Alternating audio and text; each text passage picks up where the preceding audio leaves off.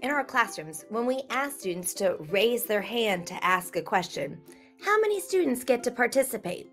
One, maybe two, but why can't everybody participate? How many of you, when you're put on the spot, you're not even sure what your own name is? Quick, what's the answer? I don't know, I can't think right now. Anxiety and stress is not the best opportunity for a student to give a thoughtful answer. So let's start by going to alicekeeler.com/coded by Alice. alicekeeler.com/coded by Alice. You're able to see a list of all of my add-ons, and none of them collect any user data. They are safe. They're designed by me, classroom teacher, and they're all for you to use as a teacher or a student. So you're going to find Popsicle Sticks form right down here. Select it and go ahead and install. So we're going to start with a new Google form. So go ahead and make a Google form, and you're going to go up here to the puzzle piece up here at the top, and you're going to look for Popsicle Sticks form.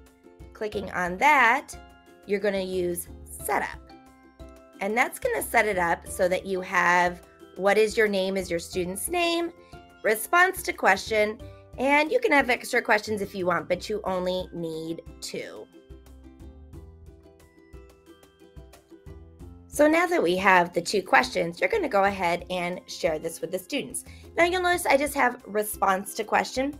I'm going to leave it generic like that so that students can actually leave this Google form all the time, all year. So I'm going to share with them for them to answer.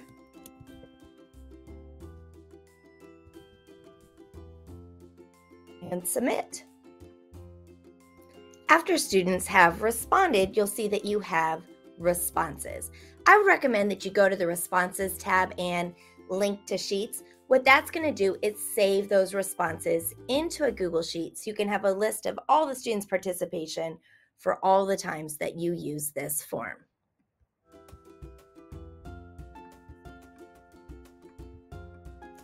Once you have the Google Sheet spreadsheet linked, and you're only going to have to do that one time, you're going to be able to go up to the puzzle piece and choose Popsicle Sticks form, and this is going to choose a random response out of all of your student responses. So everyone has participated, and we're going to share one student's response for them to elaborate on or just share their answer.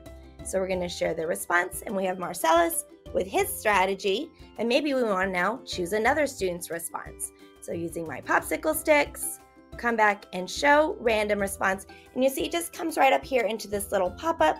And if you are displaying it, then students will be able to read and see it, or you can just read it out loud and ask Alice to elaborate.